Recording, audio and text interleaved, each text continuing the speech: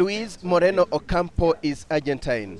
The bearded and somewhat cocky 58-year-old prosecutor of the ICC is the man many a Kenyan politician loves to hate.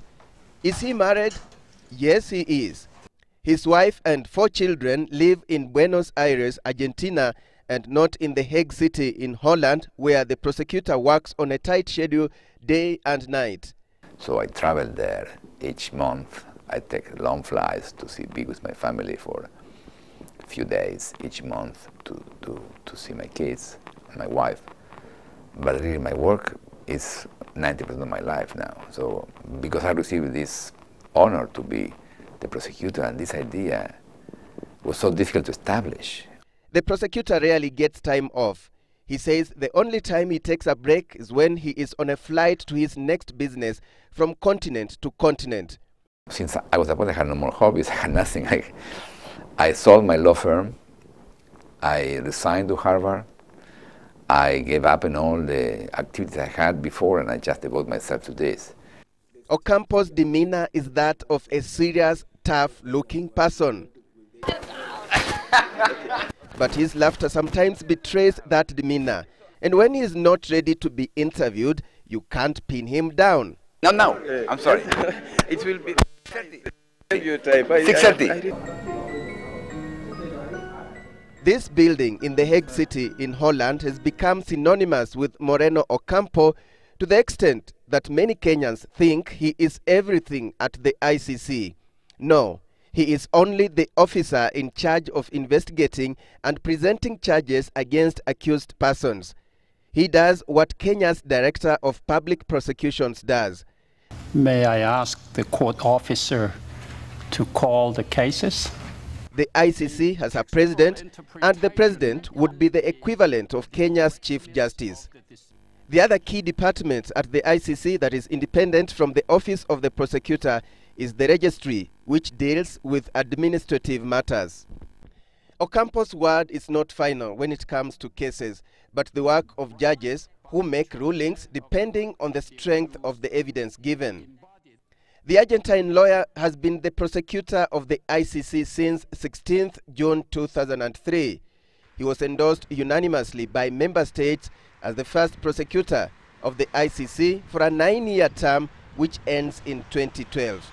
Ocampo previously worked as a prosecutor in Argentina, famously combating corruption and prosecuting human rights abuses by senior military officials. He has also defended controversial figures like footballer Diego Maradona. Ocampo is also an actor, and that is noticeable from the way he behaves before cameras and his love for the limelight. Yes. It's the same level, I hope. Keep to. Yeah. Okay. Here. This is the king's side. Okay. During the 1990s, he starred in a reality television program in Argentina called Forum, in which he arbitrated private disputes. It was an education program on law and conflict resolution. And what's great for me, 10% of the population say they learn to solve conflict with this show. So for me, it was a way to use TV to educate people in law, and I love it. Ocampo understands television production. When the filming gadgets fail, he knows exactly what to do, even if it means helping one get alternative cameras. Okay, are you ready, guys? Yes. Okay, good. The microphone is good. Very good. It's a great progress. We see a problem, solving some problems are solved. Go. How would you expect to handle this? It's quite massive. I know it's complicated, but compared with my normal cases, it's easier, okay? In Kenya, you have a state working, we have free media, we have people discussing issues. In Congo, in the areas of Ituri or Kibus, there was no state controlling the situation, very difficult to talk about these issues. In Darfur, even the state was attacking the citizens. So, compared with my other cases, this is a simple case. Ocampo has been accused of doing showbiz contrary to the way lawyers and prosecutors should conduct themselves. I have no comment. No comment on that. No, I don't care. Ocampo likes maintaining good rapport with journalists. During his first visit to Kenya in November 2009, he took time off to visit the Nairobi Animal Orphanage and he symbolically promised to work on the Kenyan cases with the speed of a cheetah. Ocampo has also had his trouble with the law. While serving as the prosecutor of the ICC, he faced internal accusations of sexual misconduct. He was accused of sexually abusing a South African female journalist in March 2005, accusations that had been brought forward by a worker in the prosecutor's office, but he was cleared of the accusations. Ocampo's most high-profile case is that against Sudanese President Omar el-Bashir, who has been indicted to face charges of crimes against humanity in connection with killings in Darfur region. However, he is still at large, with the African Union defending him. Remember Richard Nixon in the US? The process to investigate him was complicated. Even he was re-elected after the crimes. But then he faced justice. And that's something will happen to President Bashir. You can read, there are voices now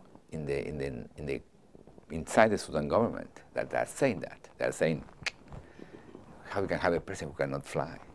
Because the fact that a president can be 4 hours in Kenya is not a big deal. How can a president be proud that he was free for 4 hours in Kenya? Come on, this is not the president, it's a fugitive. These posters show just how Ocampo is disliked by the supporters of President el-Bashir, and he is facing a similar situation with the supporters of the 6 Kenyan suspects he accuses of being the brains behind the violence that rocked the country in the aftermath of a bitterly contested presidential election in 2007. Observers say his legacy depends to a large extent on the outcome of the Sudanese and Kenyan cases. I love Kenya. I love Kenya. I love Kenyans. I think Kenyans are fighting for the future. He dominated the headlines in 2010, and he is expected to remain firmly in the headlines in 2011. We will be following the story for you. Alex Chamwada for Newsmakers.